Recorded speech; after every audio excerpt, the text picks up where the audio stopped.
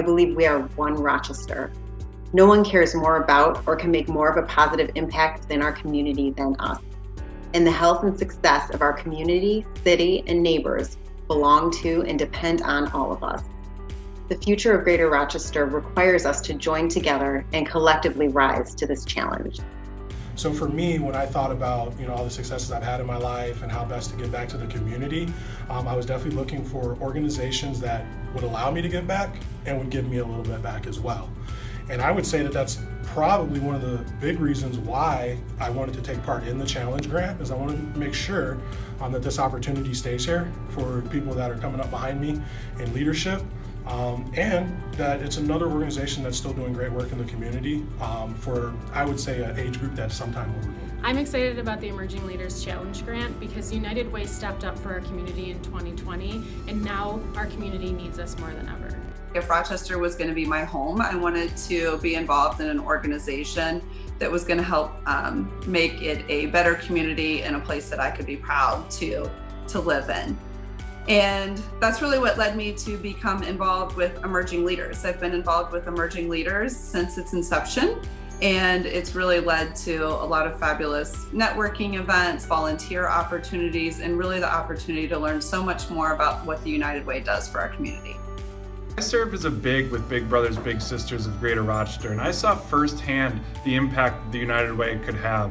By them providing laptops to my little DeAndre, it allowed him to be able to keep up with his classmates in the Rochester City School District.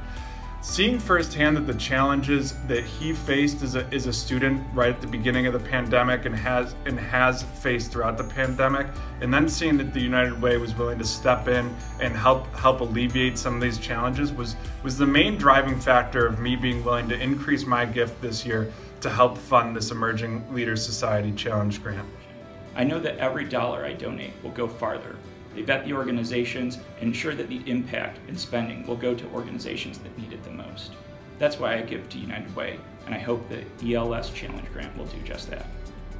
I think joining Emerging Leaders is one of the best things that I've done in my life and in my career, meeting a ton of great people, and if I could kind of provide that carrot to encourage other people to do the same, I'm happy to do it. Especially this year, there's no doubt that our community needs the support more than ever, and I'm grateful to kind of give back to a group that's given so much to me. After being exposed to what United Way does in the community, it was a no-brainer for me to stay involved and stay behind the great organization that helps so many other people in this city. I think it's extremely important for young professionals in Rochester to give their time and give their money if possible to such a great organization that helps all those in need. There's over 400 of us committed to the United Way, committed to the programming that the United Way offers, committed to the organizations that the United Way supports. And we're here to ask you to join us. Join us in being committed to Rochester, join us in being committed to the cause, and if you're able to, support us today with a donation.